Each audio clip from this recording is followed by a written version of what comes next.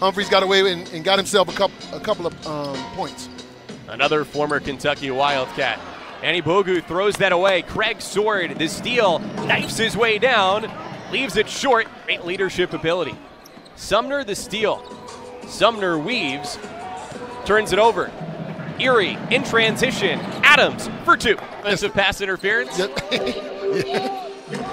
An assist for R.J. Hunter. Now Craig Sword with the theft. Remember, Erie led by 7 after the first quarter. The Bayhawks were up by as many as 9 in the second quarter. The Mad Ants, though, turned that around to lead by 7 at the break.